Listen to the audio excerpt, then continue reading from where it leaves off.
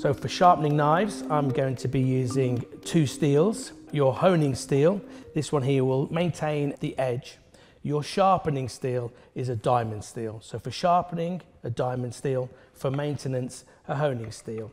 And to get into a regular pattern for sharpening is really important. A lot of people would use the steel this way up, bringing the knife down either side. This way, you'll find it very difficult to find your angles. To use your steel correctly, bring your steel pointing down onto the board and a cloth here being used so my steel doesn't slip around. So for sharpening a knife, using a diamond steel for the sharpening, we're looking to come onto the steel at 20 degrees. So there's an easy way of finding this. First way, 90 degrees, half of that 45, and then half of that, and you're in your window of 18 to 22 degrees. But using this steel, I've obviously got a guard or a bolster here, which if and when I bring my knife all the way to the top, that is the 20-degree angle that I'm looking for. A little twist to make sure that all of the blade is onto the steel, and then nice and easy, not too heavy with it, bringing it backwards and forwards 3 or 4 times either side of the steel.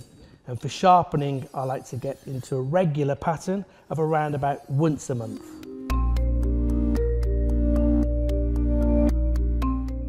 Using either the edge of your board as a guide, popping your steel in so it doesn't slip anywhere, keeping yourself safe, or using a cloth into the middle of the board and the steel down. A lot of people make the mistake of using the steel up in the air, backwards and forwards. This actually, as fast as you go, will not actually hone or maintain that edge, and also it's very difficult to maintain the angles that you're looking for. To get our angles accurately, steel down, nice firm grip, and then looking for our angles again, 90 degrees, half of that 45, half of that and we're in our window, bringing your knife up to the heel of the steel, using that for our angles for sharpening, a little twist, and then this is a different sound to our diamond steel. This is just a lot easier, bringing the edge back, realigning the blade 3 or 4 times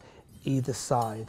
This needs to be done regularly, around about once a week or every hour and a half that you use your knife. 3 or 4 times, not too heavy, not too hard.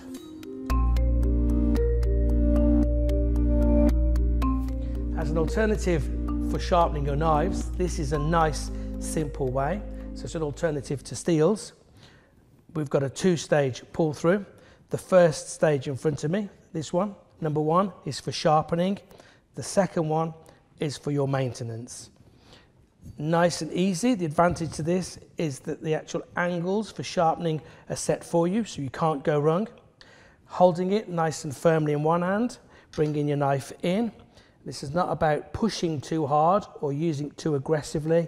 It's nice and gently bringing it back from heel to tip just 3 times.